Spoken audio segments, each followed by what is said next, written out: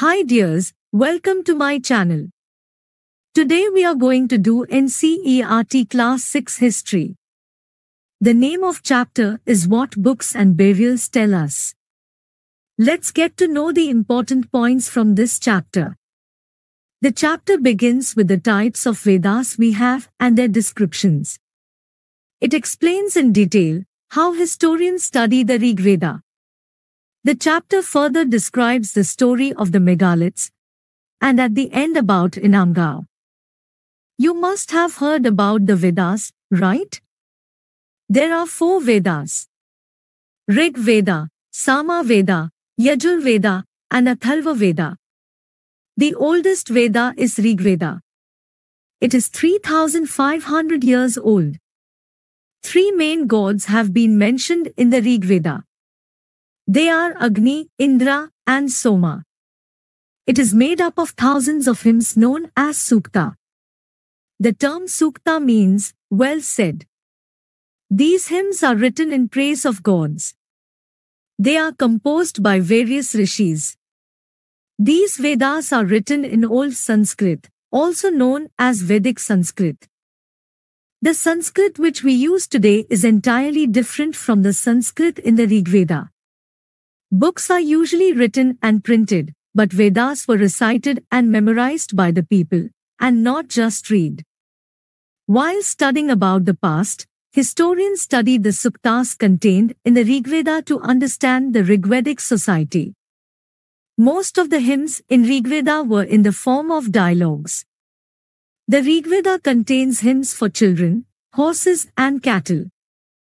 Horses were used in the battles. Battles were fought to capture people, confiscate lands, and control the water bodies.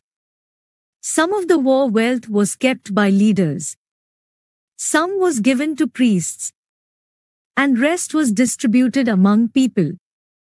There were regular sacrifices performed for better health and wealth. Men took part in battles, and there was no regular army maintained. There were regular assemblies, Sabha and Samiti, where people meet and discuss the administrative matter. Let's see some of the words used to describe people found in the Rigveda. There were 2 groups to describe people on the basis of work. First one is Brahman or priest. They performed various rituals. Second group is Rajas. They are leader who used to lead the community in the war. The Rajas was not hereditary positions. Sons cannot succeed his father. 2 words were used to describe the people or the community as a whole. One was Jana, the other was Vish. A group of villages formed a Vish, and several Vish formed a Jana. The word Vaishya comes from Vish. The people who composed the hymns described themselves as Aryas, and called their opponents Dasas. Originally, Das means one who do not perform sacrifice and speak different language. But later, the meaning of Dasa changed to slaves. Megaliths. A megalith is a big stone that has been used to construct a structure or monument, either alone or together with other stones. They were arranged to mark the burials. Such megaliths are found in the Deccan, South India, and Kashmir. Not all megaliths were made on the ground, some were also discovered underground. The practice of erecting megaliths began about 3,000 years ago. Some of the important megalith sites in Indian subcontinent are Inamgaon, Brahmagiri, and Adichnallur. Archaeologists find a circle of stone boulders or single large stones standing on the ground. These are the indications of burials. All these burials have some common features. These people placed the dead bodies in large pots known as red and black ware. Iron weapons have also been discovered, which means they used iron tools and weapons. Sometimes, skeletons of horses, horse equipment, and ornaments of stone and gold were also found buried with the dead. Archaeologists have found various objects in graves. They assumed that there were both rich and poor people in the society. The rich people were buried with beads made of stones and precious metals. But the poor were buried with pots.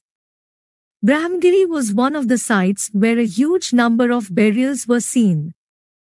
There one skeleton buried with 33 gold beads, 2 stone beads, 4 copper bangles, and 1 conch shell was found.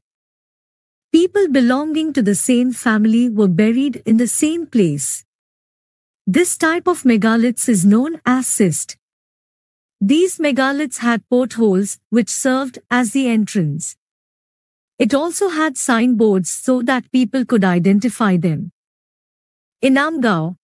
Inamgaon is situated near the Ghod River. Ghod River is a tributary of Bhima. Inamgaon was occupied between 3600 and 2700 years ago. Usually adults were buried at this site. Some of the burial was done inside the house. Man was found to be buried in a 4-legged clay jar. The body was in a cross-legged position. People used to place vessels along with the dead. The vessels contained grains. In Inamgaon, people did farming as some of the crops found here, such as sesame, peas, millets, pulses, rice, barley, and wheat. These crops are grown and supplied to the people of Inamgaon. They also practiced hunting and gathering. Archaeologists found cut marks on various animal bones. It shows animals were also a source of food for the people. Several fruits were consumed by the people of Inamgaon, such as dates, jamun, amla, and bale. Major families of languages. Languages spoken in the subcontinent belong to several language families. Major groups are Indo-European family, Tibeto-Burman family, Dravidian family, and Austro-Asiatic family. Indo-European family. Sanskrit is part of Indo-European language. Hindi, Bangla, Assamese, Gujarati, Sindhi, and Punjabi are belong to this family. European languages in this category are German, French, English, Spanish, Italian, and Greek. Why they are called a family? Because they originally had common words. For example, we use the word matra in Sanskrit, ma in Hindi, and mother in English. Languages of Tibeto-Burman family are spoken in the northeastern part of India. Dravidian family. South languages Tamil, Telugu, Kannada and Malayalam belong to this family. Languages of Austroasiatic family are spoken by tribes in Jharkhand and in some parts of central India. Dears, this is the summary of this chapter. I hope this video help you understand the topic easy and better way. To stay up to date with such videos, make sure subscribe this channel.